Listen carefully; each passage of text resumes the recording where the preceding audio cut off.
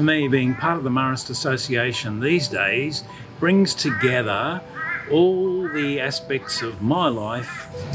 First of all, I think there's the interior life, to try and discover the indwelling spirit that God's planted in each one of us. You can't get far without that. Secondly, I think to recognise the spirit in other people.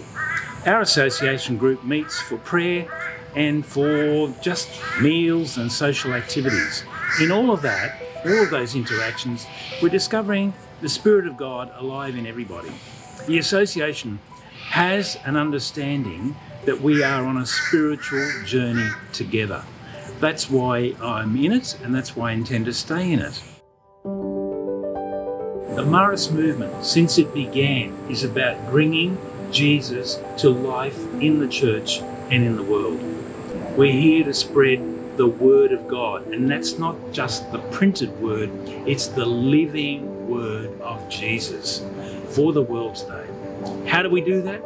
We do it in the spirit and the way that Mary did it. Sometimes, like at the foot of the cross, silence and hopefulness. Sometimes it's being active and busy, but it's always with a homely support and work of one another, and for our pursuit of justice for young people in particular. That's our call. So I'd encourage everyone to get involved in the life of the association, to play their part in building the body of Christ in the world today, in the spirit and in the way of Mary.